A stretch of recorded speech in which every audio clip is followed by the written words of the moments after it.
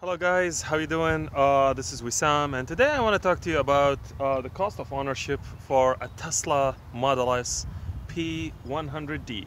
As you may know, the cost of the car is not only the cost of the purchase, but also the cost of the maintenance, they call it the running cost, over the lifetime of the vehicle or ownership, which is about, I guess on average would be 5 years for people, and it can be a little bit longer or less, depending on how long you want to keep using your car.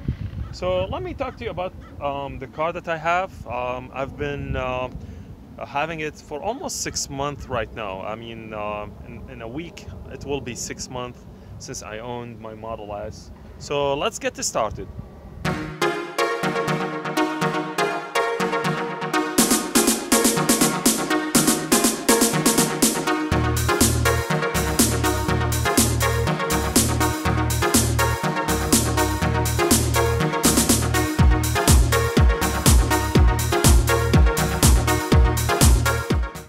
So to talk about the cost of ownership, let's start by looking what's under the hood of the P100D.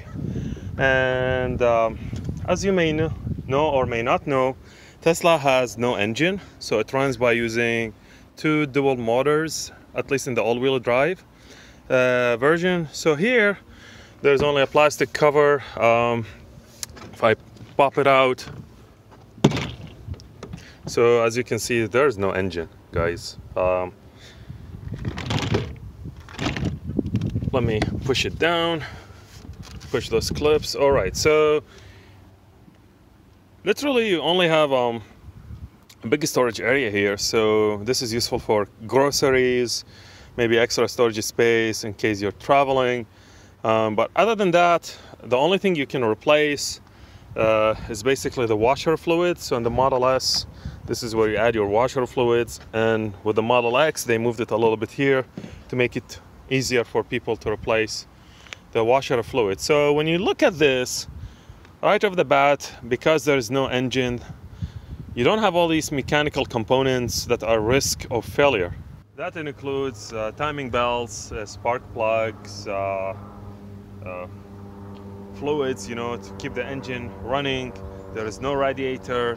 You don't need to have any coolant added from time to time. What else?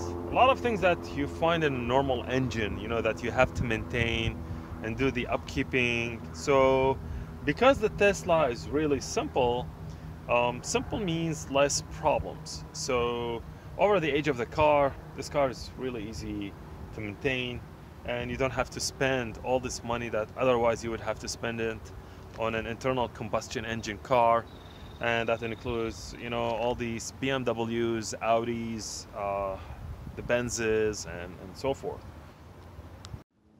Going sideways, so right now I have 17,000 miles on the vehicle. I got it for, when I purchased it, I got it with about almost 3,800 miles on it, or 5,000.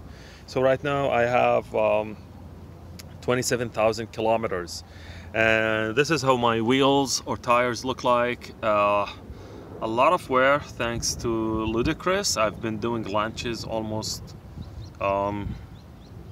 whenever I can, so on the highway, and when I get to the traffic signal. That's the best part about owning a Model S P100D.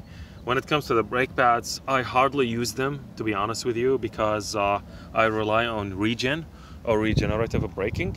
And a couple times I had to push it hard when there was an idiot in front of me who unfortunately decided to slam their brakes, and the ABS kicked in, and braking was amazing.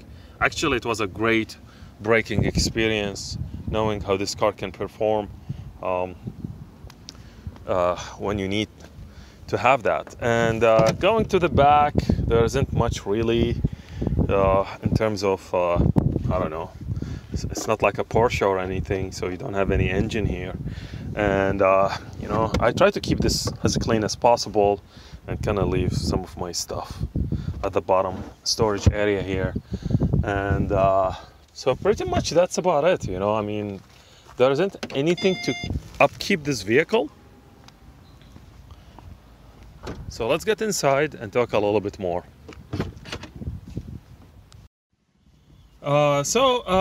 When I bought my car again, it had like 3,800 miles on it, or 5,000 kilometers, and it was an inventory unit. I got it for $129,000, and it included the 4 years standard Tesla warranty, plus I got 1 more year because I had some issues when I purchased it, so Tesla fixed it for me and they gave me 1 additional year.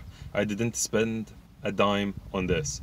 In terms of overrunning cost, I didn't have to spend anything, and the only few exceptions were when I got a flat tire, because there was a nail in the tire. I had to take it to the service center in San Diego. Cost me $51 to fix the wheel. Luckily they were able to fix it, and in the meantime they gave me a loaner wheel, so I went around doing my own business, then came back and picked it up. The other time I had to spend $150 to replace this little gizmo, the key fob, because unfortunately I lost its brother. So I have no idea where it went. Part of life, I guess, you know. So and even when you say 150, I asked my friends, they said, dude, you got it really cheap. We had to pay 250. Some people paid over than that. So $150 to replace the key fob and $75 to reprogram it. They did the reprogramming for free for the other one, so thumbs up for Tesla. And they really took good care of me. Like, one of the best thing about Tesla, guys, it's the service center experience. Man, I love those guys. I really love them. They really like try their best to kind of get 5 stars. So you know what? Thank you guys for doing what you're doing. We Tesla owners appreciate what you do. So in terms of other expenses, nothing much really, you know. In terms of charging, I got the unlimited supercharging with the vehicle because I purchased it before it expired. That was actually one of the best motivation for me to just go and buy it. I live in an apartment, so, and I'm in California, Southern California, so guys, don't start ranting, but like, I really have no other mean of charging my car. I tried to talk to the landlord or the apartment complex manager. You know, yeah, we're gonna try to do that. We're working with San Diego Gas and Electric, and it's been like a couple months. You come back to them and they just really don't care. So till I own my own house, I'm gonna have solar panels also from Tesla. What I did is basically I forked for the most expensive car Tesla can make, for the Model S. So hopefully the money I paid will basically go towards, you know, helping Tesla achieve their mission, you know, whether the Model 3 production, the Model Y. So I'm really glad because I feel like I'm contributing something back. You know, it's not only buying the car, but actually it's helping Tesla achieve their own mission. And because I got the unlimited supercharging, I started using it extensively. So right now I don't have any other choice between buying the car and buying an apartment or buying a house. I did what any guy would do. Ignore the house, buy the car, live your life, and then figure out the rest, you know. So it kind of reminds me of Elon when he bought his McLaren and ignored buying the apartment back then, early on in the days. $0 to charge this vehicle. If I had a BMW, and here's the story. So a lot of my guys that I like, they love BMWs, Beamers. It's like, dude, why are you buying Tesla? It's electric. As if that is like a stigma, you know. I don't know why they think like that, but just go petrol, you know, dirty fuel is good. Get the M5, man. Get the M5. It's a fantastic car, you know. And I went to check out the M5. And the M5, when I was in Michigan, it was fully loaded. It starts at 100. No, not starts, but fully loaded was $105,000 plus taxes. And I was like, man, like what about the overhead expenses of this car? You still have to add a lot of fuel. It's a premium fuel. You still have to replace parts. Plus, you lose a lot just because you drive a BMW. So the cost of ownership for a Tesla, at least Tesla retains more value. A lot of people want to buy the car back from you, versus if you buy a BMW, it drops down like hell. You kind of lost all of your money really quickly. And I was like, man, I don't know. The Model S is faster. The Model S does not require all these mechanical things. And to be honest with you, I hate dirty fuel. You know, screw petrol. If there is one way to do it with electric, I'm in. So that was the biggest motivation. Let's move to clean air, clean energy. You know, I love this stuff. And that was the biggest motivation. So price-wise, I think over the cost of ownership, a BMW M5 would cost me a lot more than a Tesla P100D. And the same thing can be said for the Model 3 Performance versus a BMW M3. So if anybody would like to challenge me on that, please come in. Tesla is good. I love Tesla. Other than that, in terms of cost of ownership, as I said, I have 17,000 on the odometer right now. If I switch to kilometers, it's 27,000 miles, 1,000 kilometers. Sorry. So I really love this stuff. And one thing I left to the end is braking. So you gotta replace the brake pads, right? Because they get used. Well, you don't have to replace them as often in a Tesla compared to the internal combustion engine vehicles. And the reason for that is Tesla uses regenerative braking, or shortly regen. And as soon as you lift your foot from the pedal, the motion on the tires, basically they spin the motor, and then the motor turns the speed back to electricity, like a dynamo would do, and the car decelerates. You can control the deceleration from the setting. You can put it to low versus standard. I prefer standard because then the regen will take some of that energy or motion energy, turn it back into electricity, put it in the battery.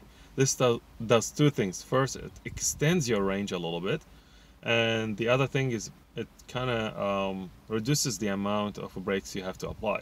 You're gonna have to apply brakes when you get to, like, I don't know, 10 kilometers per hour or 5 kilometers. You know, the last kind of like meters or feet before you have to come to a full stop. But then you're not pushing hard on the brakes. So that increases the longevity of the brake. So the amber means that I'm using electricity, and the green means I'm using regen on the energy widget. So let me stop here. It's all in kilometers right now. So testing Tesla regen, accelerating now.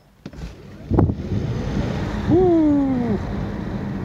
Nice, nice. So as you can see, the green is slowing the vehicle, and I'm gonna come to a full stop, or almost, and then I can just hit the brake and voila. In a standard car, I heard it's about, I don't know, between 25 to 30,000 miles. That's about like 40 to 50,000 kilometers. In a Tesla, people were saying 150 to 200,000 miles, and that's about, I don't know, maybe 380 to 450,000 kilometers. That's insane. That's really insane. And those brake pads are not like the most uber expensive ceramic Brembo type, you know, pads that you have to buy. So even to replace them, it doesn't cost you as much. So kudos to Tesla for this. So that was the video that I wanted to discuss with you about. So again, the cost of ownership includes the initial price that you have to pay, the running cost over the lifetime or ownership of the vehicle, and basically the depreciation of the car. and I'm really happy with this car. I hope I made it easier for you guys. One more thing I've almost forgot to mention is the cost of electricity. So Teslas make more sense if you have really cheap electricity.